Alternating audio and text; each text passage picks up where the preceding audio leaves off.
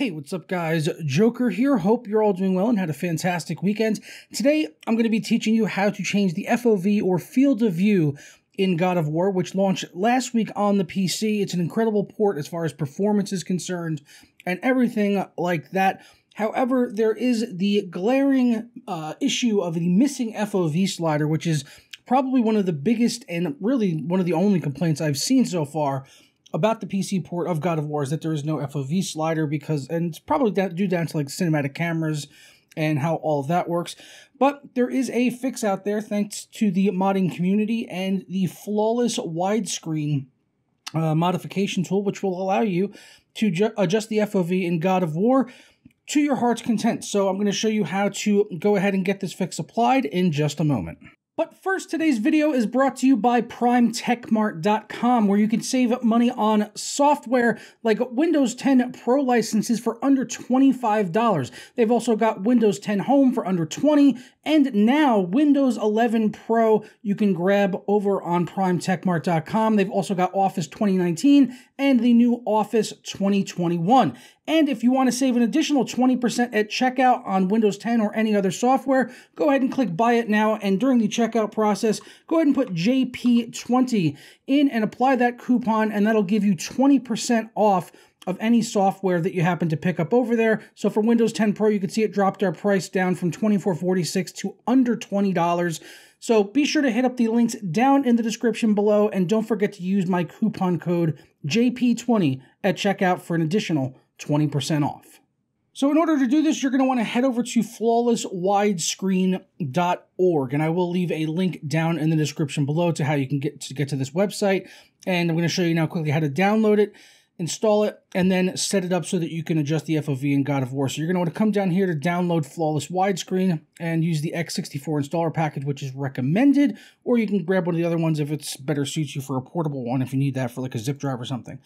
But just go ahead and click download and save your file, and then download the saved file wherever it happens to be stored on your computer, or just open it from within your file browser, and that will be in the Flawless Widescreen Setup Wizard. Go ahead and click Next. Next again, or change the installation location if you want to.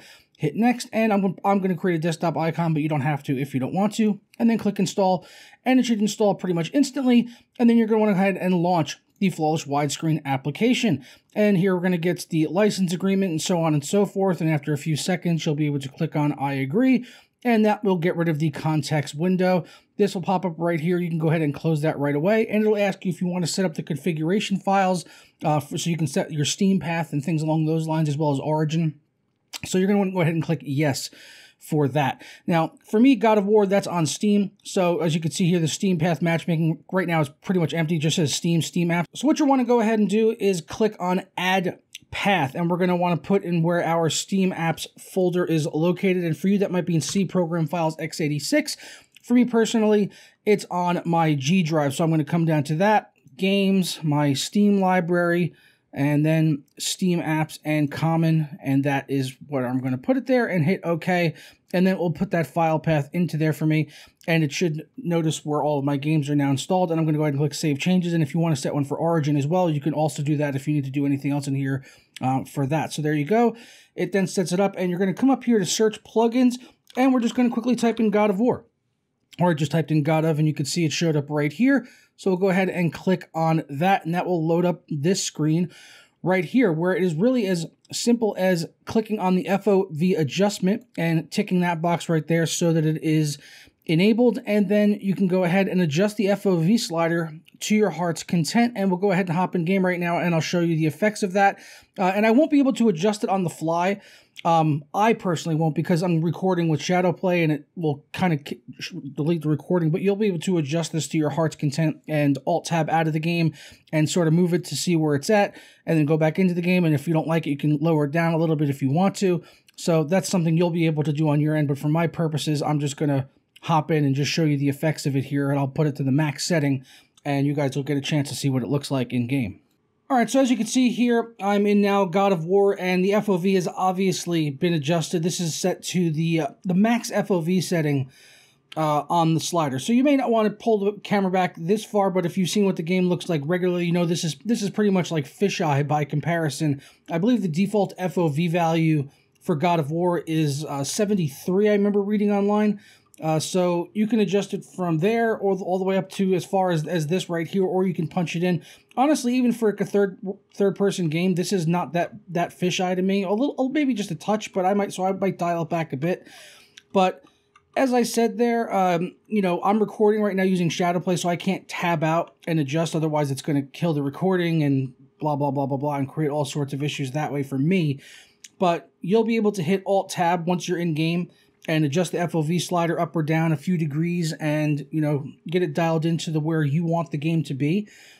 So, yeah, there you go. FOV slider, sort of. At least it works flawless widescreen, and it does work pretty flawlessly, honestly. So at least, you know, I do wish the game had it in there by default, but at least something like this does exist on the PC.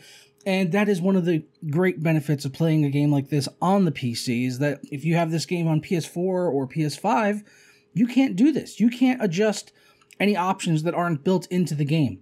But on the PC, you can bet your ass within just a few days' time from the game coming out, we've already got a fix for this FOV, and I believe it was already out a day or two ago.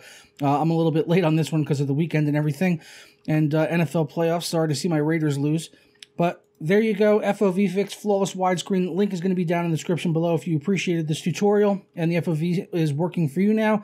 Let me know down in the comments below, and I'll catch you guys next time. Ta-ra.